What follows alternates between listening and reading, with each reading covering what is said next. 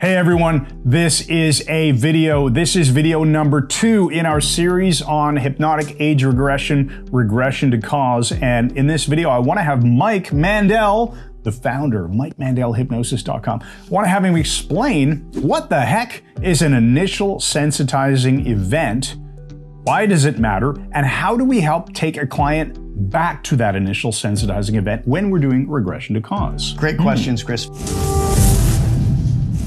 First of all, what is an ISE, an initial sensitizing event? When someone has something traumatic in their life, let's say they have a terrifying spider phobia. They look at a spider and they freak out.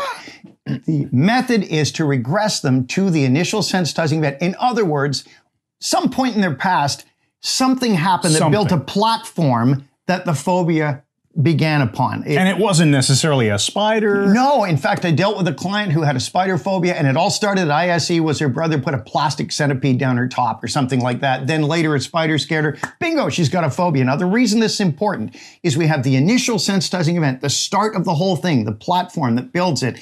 And we also have an activating event. And an activating event is what triggers it and turns it into a phobia, a trauma, whatever it is. Sometimes the ISE and the activating event are the same. And sometimes not, And right? sometimes they're not. Most of the time, I'd say they're probably not. If we don't get right to the ISE and we only get to the activating event and have the person talk it through, clear it, cry, whatever it is, we won't clear it completely. And that's what happened in the early days of regression therapy. People were only going back to the activating event. You have to go back beyond that. Well, how are you going to get there in the first place? And quick metaphor here, it's sort of like if you find a dandelion in your backyard and you just pull the stem. Well, if you don't get to the roots, the thing just grows back, right? That's really good.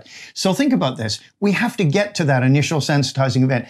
And the two main methods we use are the affect bridge and the somatic bridge. And there's a third one I'll mention as well.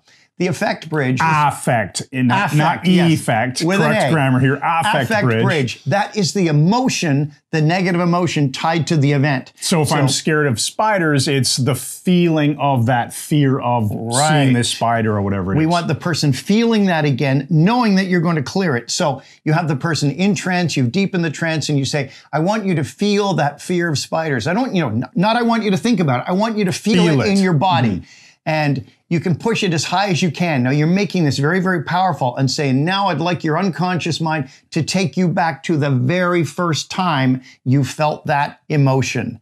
And that will take you often right to the ISE. When they nod that they're there, you can ask, is that the first one or is there an even earlier? And when you stop, you've got the first event. You can then use one of the processes we'll show and clear it completely. That's following affect, which is emotion. So you're getting them to feel the actual feeling, possibly even, usually, asking them to dial that feeling up even higher, subjective units of distress. Right. Then to follow that feeling back, allow their unconscious mind to follow that feeling back to the very first time they felt it. When they get there and nod or whatever, we're checking in with them. Is that the first time or is there an even earlier one? Right. And then eventually you'll bottom out, you'll know you're at the ISE. Okay. Right. And then another way you can do it is the somatic bridge, which is a symptom. Say they have a symptom like a nervous tic or gagging or something like that. You have them tune into that symptom and follow that back to the first time they had it. Okay, so that could be a stutter, for example. That absolutely, it could.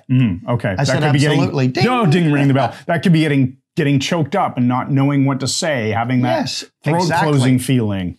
All of these things, you can get to them with either the affect bridge or the somatic bridge. Now, there's a third one that's also very useful. This is just direct suggestion. You might say something like, and you can see all the events of your past, like, a deck of cards with all the different scenes flying by you, and your brain will take you to the very card that shows the event where this all happened. Or you can be walking down a tunnel or flying down a tunnel with all doors, and your unconscious mind will take you to the door of the very first event. And when you open it, you will see that. It's sort of a combination of direct suggestion and metaphor. Yes, a bit of visualization there perhaps, but you can get them to it. And again, if you don't get to the initial sensitizing event, the ISE, you will not be able to clear it. If you get there, bingo, you're off to the races. All right, so we're going to get someone to their initial sensitizing event so we can clear problems from their past. So that is the next step in hypnotic age regression or regression to cause.